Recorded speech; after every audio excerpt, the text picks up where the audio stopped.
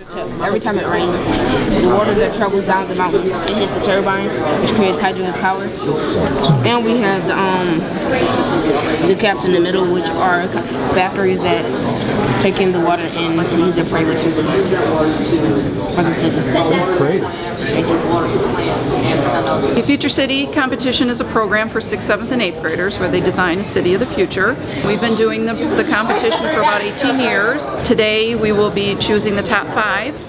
We also have about 35 special awards that we will be giving out to all the teams. I think that Future City is a great program for kids who aren't really sure what they would be good at. It teaches you that whatever you want to do, if you set your mind to it, you can do it. Sure. My name is Jason Klingensmith. I'm an assistant chief estimator with Walbridge.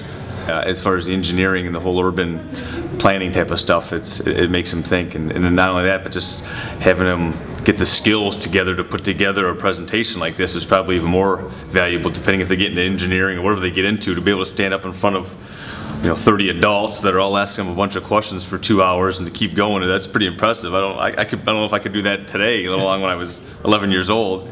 This year, Walbridge is sponsoring the Best Design, Engineering, and Construction Award for the Future City event.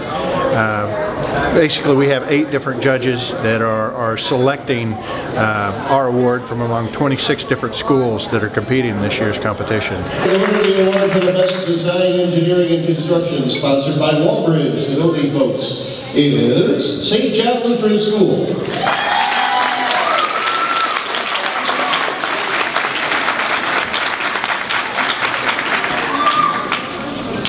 Within probably the next 8 years after they complete high school and probably their undergraduate degree, we'll see some of these kids entering the workforce in Southeast Michigan and all over the country. And so it's our hope that we spark their interest in these fields and like I said, engineering and math, and we'll see them working for Walbridge in the future.